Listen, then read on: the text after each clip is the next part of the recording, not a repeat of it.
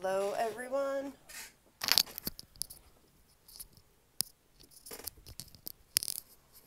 Hello everyone.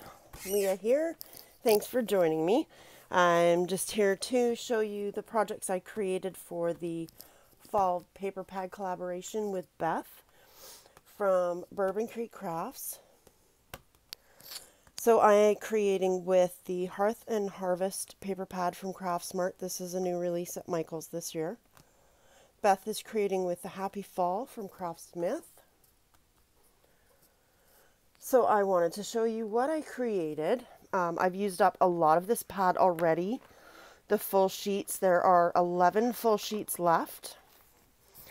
And I will be coming up with something to use these especially. I'm not sure what I'm going to do with them. I may cut them apart and use them that way. But there are 11 sheets left to create with, full sheets. I have a lot of scraps, and I will be creating cards and smaller projects with those scraps, but I usually like to get the big pieces out of the way. That way I know I have enough to create the bigger projects with. So, first things first. All four of these projects were created using tutorials on YouTube, and I will link all of those YouTube videos down below. So this first one is a journal pad gift from May Made It on YouTube, and I've created 4 of these, and I thought these are a perfect gift. And they have a solid back, they have a pencil holder, and I've included a pencil with each one. So you open them up. They have a pocket, and each one has a bookmark and a tag. And then you open this, and there's your journal pad. So I've created 4 of these with pocket, tag, and a bookmark. This one actually has 2 bookmarks, but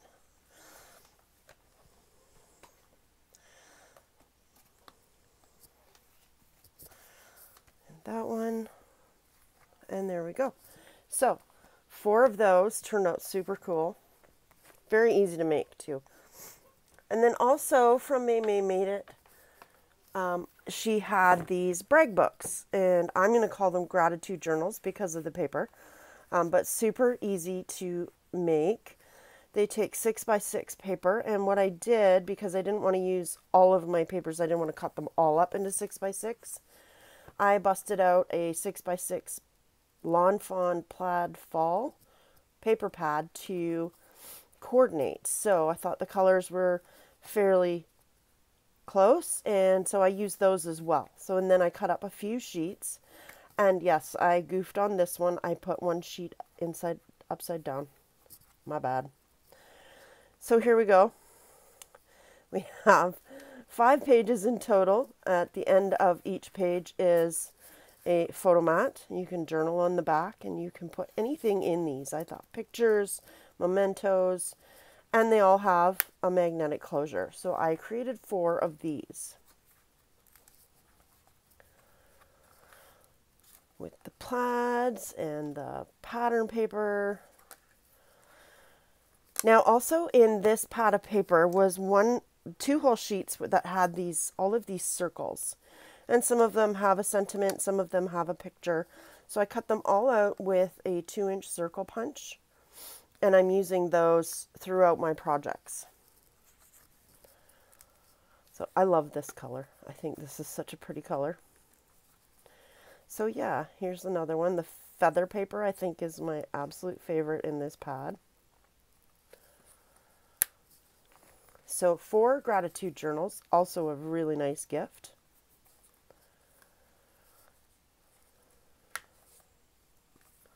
And all with magnetic closures. So, moving on. From there, I wanted to create a mini album. So, I created this mini album. Now, this is not my own page design. I have several page designs that are my own. This is not. I wanted to follow somebody else's for this one, so I followed a tutorial from my sister Scrapper on YouTube, and this is her page design. So this one is what do we got? 6 1/4 by 4 7/8, and it has a 2.5-inch spine. So I used the banner paper, or the border paper I should say, and some scraps to decorate. I also fussy cut some of the flowers from one of the papers, and I used some of the cut aparts.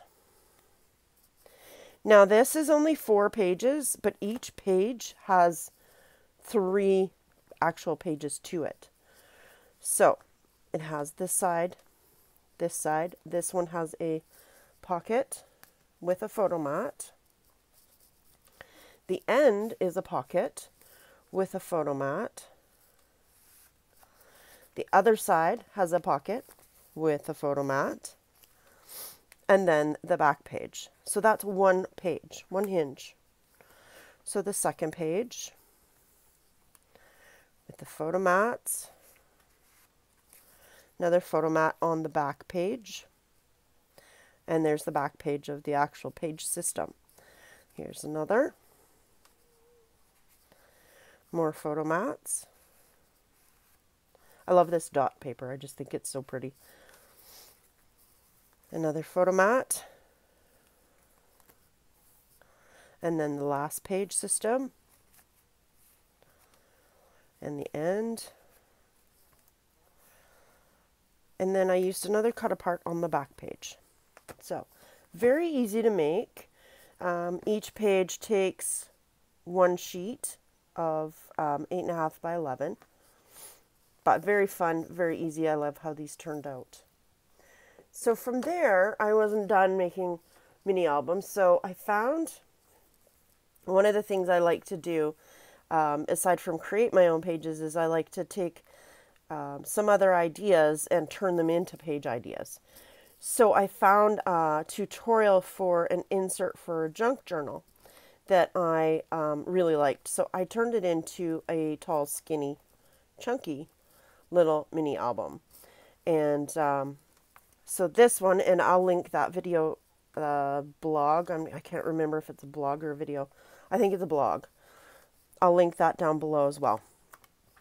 So this one has 3 pages, but each page has, you know, a couple of pieces to it. So the front of each page has a pocket, and in the long pocket is a bookmark or a long skinny photo mat. If you have one of those Instax cameras, this mini album would be perfect. Inside each page it has 2 pockets. So you could actually use this for mementos. You can use it for receipts. If you're a bigger purse carrier, this would fit in a purse. So each page inside in the center has these 2 pockets, and then a back page. So here's the second page with the long bookmark or photo mat. And then the inside pockets for the page.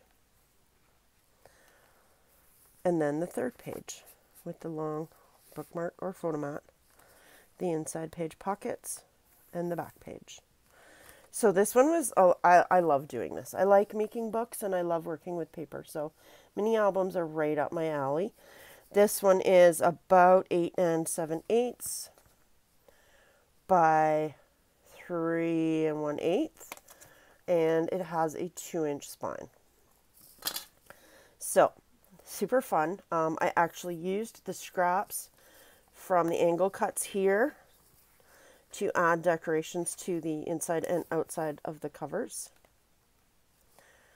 And then I also used strips of the paper to decorate the pages. You'll see I do that a lot because it cuts down on the bulk.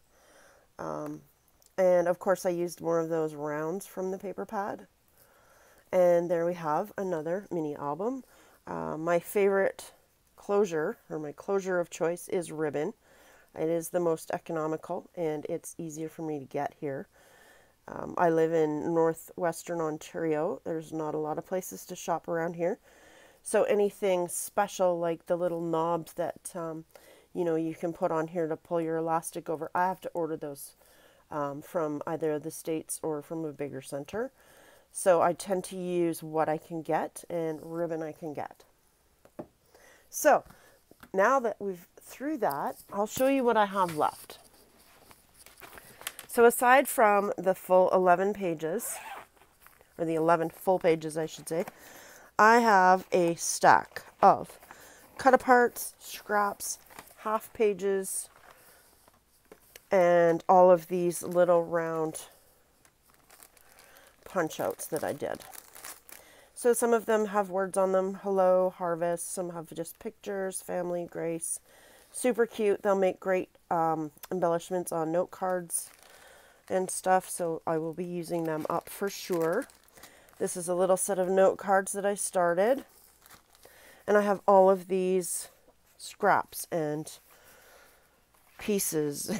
And this is the Lawn Fawn 6x6 pad. I'm going to try and use that up as well, since I've already started and there's not a whole lot left. So I think I'll be good with that.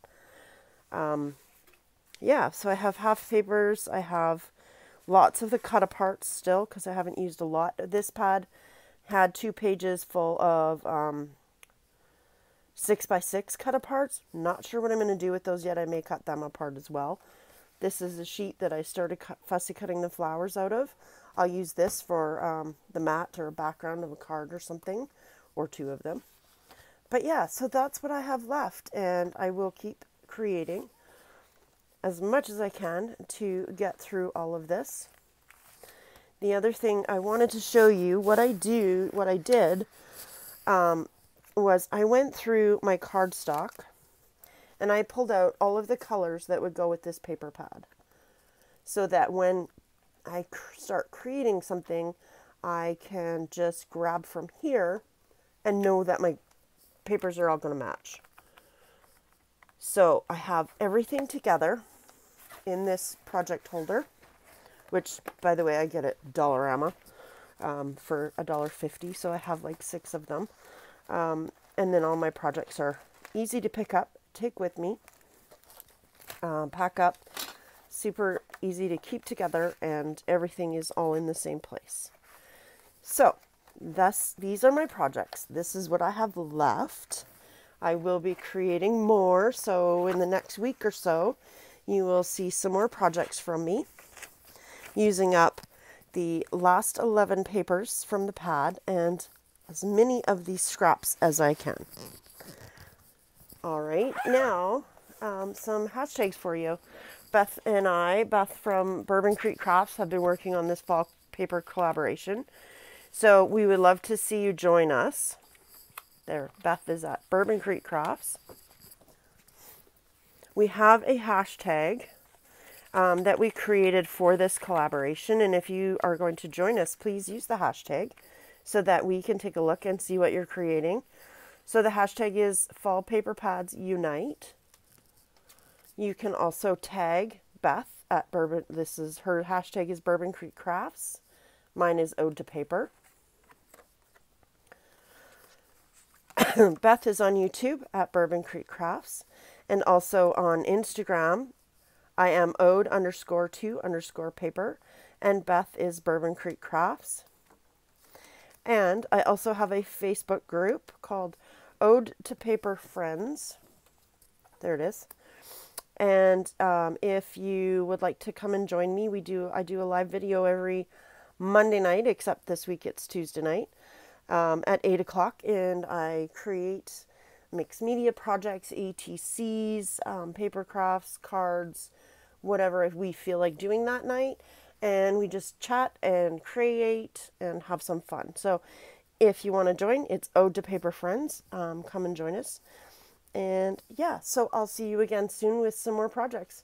Have a great day, everyone.